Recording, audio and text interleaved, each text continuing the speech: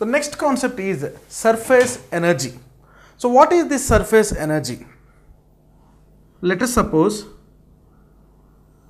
it is the container. It contains some fluid.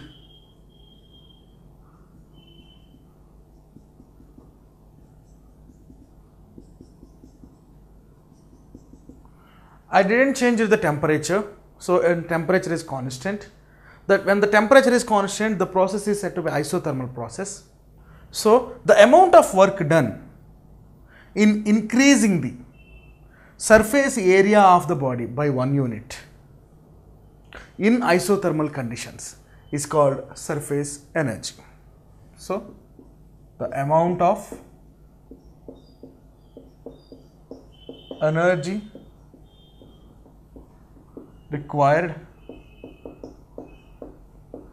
to increase the surface area of a liquid in isothermal conditions.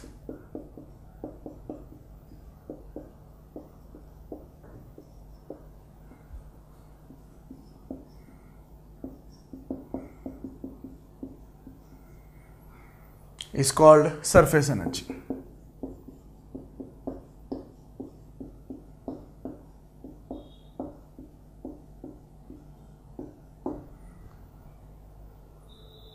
So surface energy is called work done by length.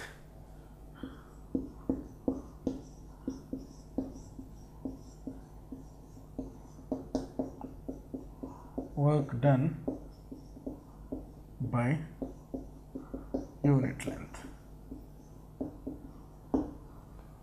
Mostly we can say that work done and energy are the same dimensional physical quantities.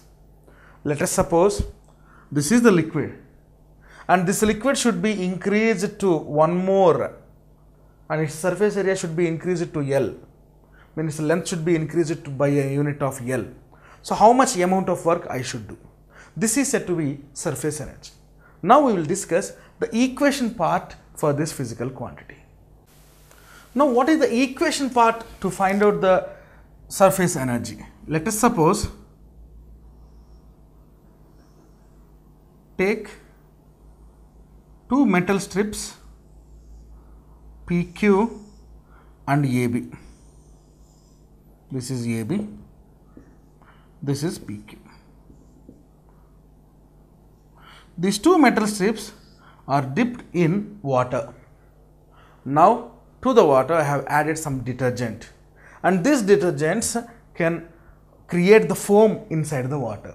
Once the foam is created, the soap bubbles will form and these bubbles will increase its size before going to the blast. That means if suppose these are the bubble shape initially. So these bubbles are created between the two metal strips. Those are placed horizontal and parallel in the metal container AB, PQ. So these AB and PQ are the metal strips. Now it will expand because of these bubbles will expand, let us suppose, but because of this borders arranged by these two metal strips, they will go to blast. But if suppose if I changed this AB to another position,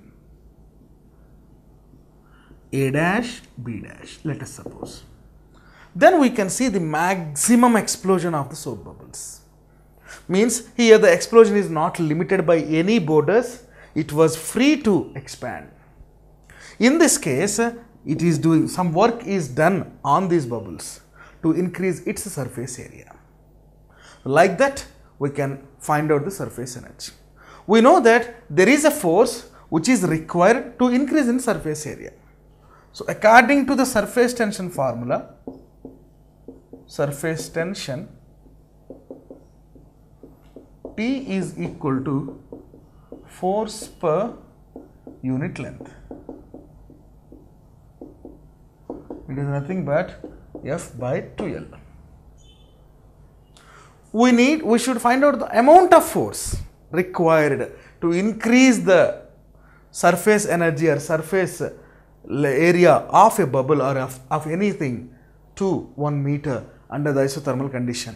It is nothing but the surface energy. So therefore, F is equal to tensional force into 2L.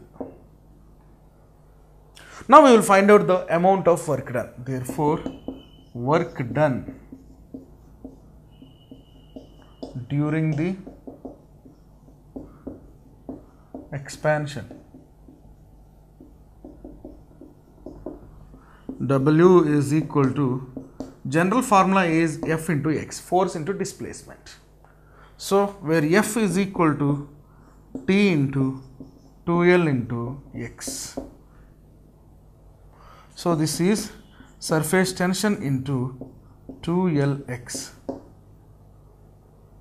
So 2L is the length or displacement of the bubble, X is the displacement. So 2L into X is both are in the dimensions of length. Length into length is nothing but the area. Therefore, it is surface tension into area, that is equal to work done. From this, T is equal to, we can write W by A also. This refers to surface tension is equal to work done on unit surface area.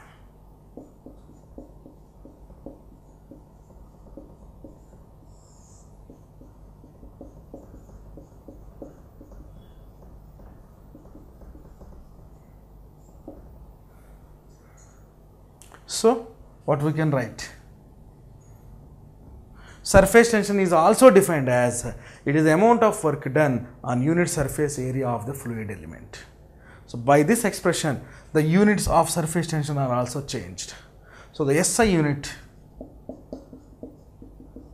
of surface tension is equal to, SI unit of work done is joule and SI unit of surface area is meter square. So it can be written as joule meter per minus 2 also. So in CGS unit, CGS unit of T is equal to, the CGS unit of work done is egg and CGS unit of surface area is centimeter square. So this is erg for centimeter square. So like this, we can find out the another definition of surface tension from the concept of surface energy. If you like this video, please give a thumbs up. Please subscribe to our channel to get more videos on CBSE syllabus.